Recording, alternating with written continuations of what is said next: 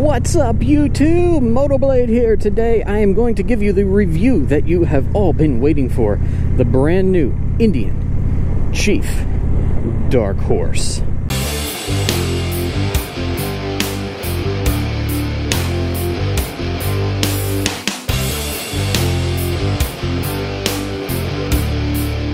Alright guys, let's get this video off and rolling.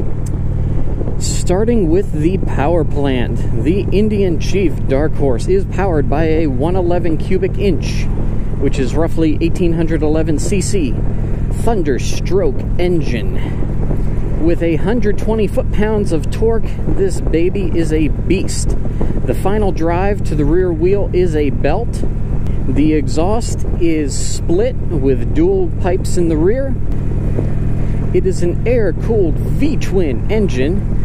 You can get a oil cooler as an additional accessory to mount to the front of the engine if you so choose to, if you want some extra cooling. But that is the base engine. You can get a 1/16 conversion kit for this engine as well from Indian. They make the kit and they install it. And if you want more power than 120 foot-pounds of torque, I'm not sure why you do, but if you want it, more power, you can get that engine. It is available. What feeds the engine is my 5.5 gallon tank. This baby runs on 93 dead dinosaurs. So a high octane engine, very low revving. My idle is around 800. And my peak torque is at about 3,000 RPM. Let's talk about handling. Handling on this bike is fantastic.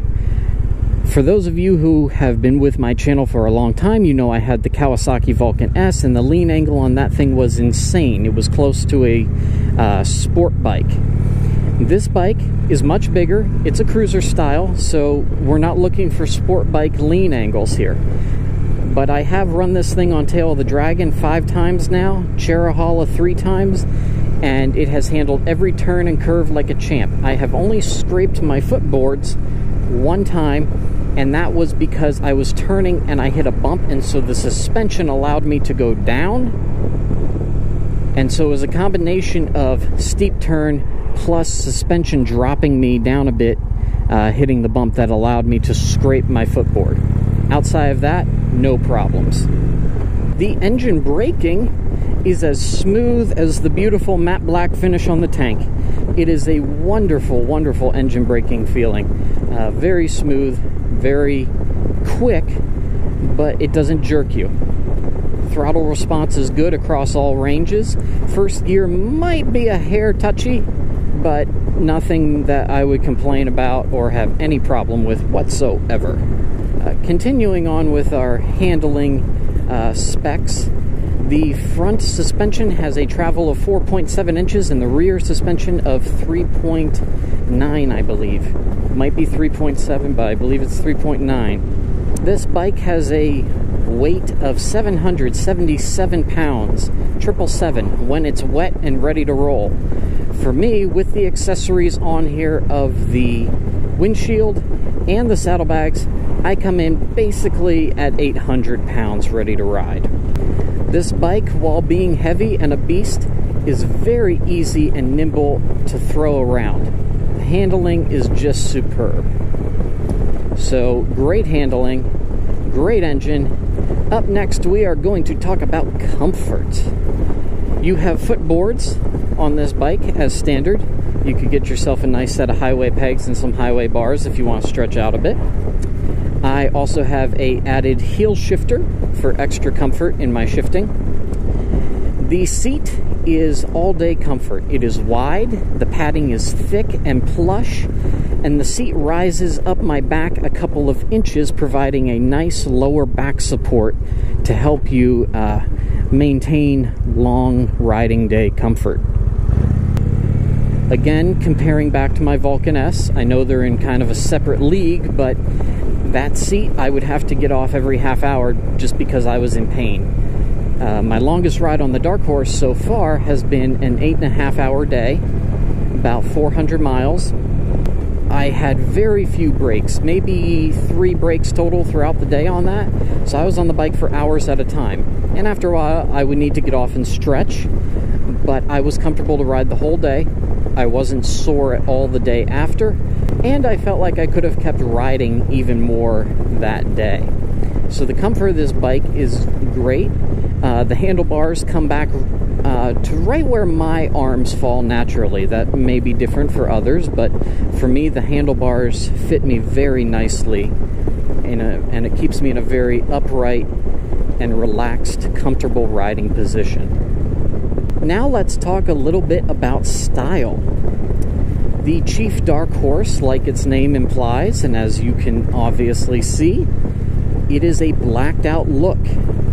You can get blacked out accents as well. My bike has the chrome trim and accents, and they are very small and very subtle and in various locations on the bike so as not to be overwhelming or gaudy, and I believe that they look very, very nice. My pipes are chrome. You can get them blacked out. If I had ordered this new, I may have gone with the blacked out pipes, but I think the chrome looks good. And unlike other cruiser companies in America that make you pay a lot of extra money for clutch cover, engine cover, and lots of little accent and trim pieces to make your bike look good, not going to name any names here, the Indian comes with all those things standard. I even have great looking little bar ends that are a silver color with the Indian logo engraved into them. And the engine cover has the big Indian logo engraved into it, and it all just looks very, very nice. It's a very classy looking bike. From the 50s style fenders in the front to the completely blacked out and metal covered body in the rear, the full fender look is just awesome. The lights also match the bike very well and don't detract from the styling, which is kind of, a common theme among bikes where you have to have these big gaudy blinkers and lights to meet DOT standards, which we get, but Indian has done a very good job at making them fit this bike nicely. The turn indicators and the brake light are LED, so they are very bright for people to see you at night or in the daytime. And I think that the rear tail light just looks great on this bike, the way it rides up the rear fender. Speaking of fenders, the front fender on this bike has a Indian head that lights up with a white LED inside of it when you turn the bike on, and it stays on as like a running light while you're riding, and it looks very cool. So if you guys haven't seen that, be sure to look at some pictures of that and check that out. The last thing I would mention on styling is if you do get a windshield for this bike, I prefer this tinted windshield. It really matches the blacked out look of the bike, and it just kind of keeps that blacked out look the whole way through, and I think it makes the bike look a little richer and not like a cheap clear plexiglass in front of you. I just like the tinted windshield a lot more. Now let's talk about electronics and creature comforts and things that this bike has that just add to the entire package. And we are going to start that off with our gauge. As you can see, large analog speedometer with a small digital display window. On the left side of the digital display window, you have gear indicator. That is always there, no matter what information on your display you cycle through. At the top of the display, you also have a bar that indicates your fuel level, so you have a nice digital fuel gauge as well. At the bottom of the display, you see a clock and a little icon on the left, which we will get to in a minute, which is one of my favorite features of the bike. Over on the left handlebar control area, on the back side of the control where my index finger would naturally fall, is a button which I can click to cycle through my digital gauge, and that cycles through RPM, ambient air temperature, battery level, how many miles per gallon I am currently getting, which I am currently up to 42.3, and as this bike breaks in a little bit further, that will continue to climb until I hit about 3,500 miles. My current range which is 162 miles, so you have range in addition to your fuel gauge. Odometer, 2,600 miles on here as of right now. Well, almost 2,700. Trip A, Trip B, and that is actually my mileage since I brought her home from the dealership, which is 1,870 basically. And then we're back to RPM. Now, this bike does have dual 300mm floating disc brakes on the front and a 300mm floating disc brake single in the rear. Anti-lock brake system all around. And that is a standard feature on this bike. ABS is standard. Another feature that I'd like to point out is cruise control. And that's this little icon down here to the left of the clock, letting me know that my cruise is on and I can set it whenever I want to. Over on the right handlebar control area, you have your cruise control button to push on and off if you want to completely turn the system on or deactivate it. And then you have set and decelerate and resume and accelerate. This bike also features auto-canceling turn signals, which is a great little feature that I like a lot. The high beams on this bike are more piercing than on my SUV. They are great. The stock headlight from the factory is fantastic. I have no plans to upgrade that in any way, shape, or form. Another cool feature, the features just keep rolling on this bike, they really do. Another cool one is a tire pressure monitoring system. So I've got a little indicator right here on my gauge. If my tire pressure gets low, it will come on and let me know.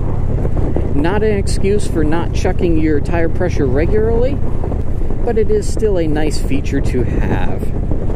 Lastly, one of my favorite features of this motorcycle is kind of a new thing that is coming to a lot of bikes recently, a lot of cruiser style bikes especially, and that is a keyless system. I simply have a fob that I have in my pocket, and I walk up to the bike, and you have to be within an immediate proximity of the bike to allow it to start. Otherwise, if you try to turn the bike on, you'll get battery power, but you won't get ignition, and it will come up with a lock icon on the digital display saying the bike is locked, unless that fob is within range. Now, a caveat to that is, let's say you forgot the fob at home. Or let's say maybe you just didn't want to bring the fob, which Indian only gives you one fob. I think that's kind of an oversight on their part. I would like to have a spare, but that's just me. But if the bike is locked or you don't have the fob, you can enter a blind code. And I'm not going to tell you guys how to enter the code for safety reasons of all those who own an Indian or a Dark Horse with this feature. But it would be difficult to guess the code anyway. You, as the owner, get a code from the factory, but then you can change that to whatever you want. And then from then on, that is your code. And the factory code won't work. So for security reasons, you change that to whatever you want, and then you better remember it. But you enter it blindly using a certain set of controls on the motorcycle. And it doesn't indicate on here, you know, the password or the code, nothing comes up. But that lock icon, when you enter the code correctly, will go away. And then you can start the bike. So if you don't want to bring the fob with you, or you forget it, or you lose it, you can still ride your motorcycle. Which is great, especially moving from a key system where, you know, if you forgot the key, you were screwed. So this is great. My overall impressions of this motorcycle. I only put about 2,500 miles total on my Vulcan S in the 6 months that I owned it. 7 months, actually. In the 1 month I have owned this motorcycle, I have almost put 2,000 on it. This motorcycle is comfortable. It is a joy to ride. I am looking for every single excuse I can possibly have to ride it. If you guys haven't checked out the Indian Chief Dark Horse, or even Indian motorcycles for that matter, you have done yourself a huge disservice to your motorcycle prospects. You need to look into Indian motorcycles. The quality and the amazing features have just drastically improved in recent years, and they are no longer the Indian motorcycle of old. They are a new, lean, mean machine. So I hope you guys really enjoyed this video. I had a lot of fun going over all the features and thinking of what to talk to you guys about for making this video. If you still have any questions, please, please, please do not hesitate to ask me. Comment down below. Talk to me. I try to respond to everybody who comments on my videos, and I will do my best to get you the answer. If I don't know it, I will find it out. And if you guys like the video, please hit that thumbs up button. That feeds my ego, and I really appreciate it. Most importantly, hit the big red button that says subscribe. I am trying to grow the channel and this community, and you guys have been awesome. Thank you for those of you who have subscribed already, and thank you to all the new subscribers that are yet to come. I appreciate you guys helping me build this channel a lot. Right now, I am on my way to bike night at Saniza in Ottawa with the local Indian group, and it's going to be a lot of fun, a lot of good food, a lot of good times. So I'm gonna sign off here, y'all. So until next time, everybody, please, please, please be careful out there. Ride safe, ride on, and you know I will catch you all later. Deuces.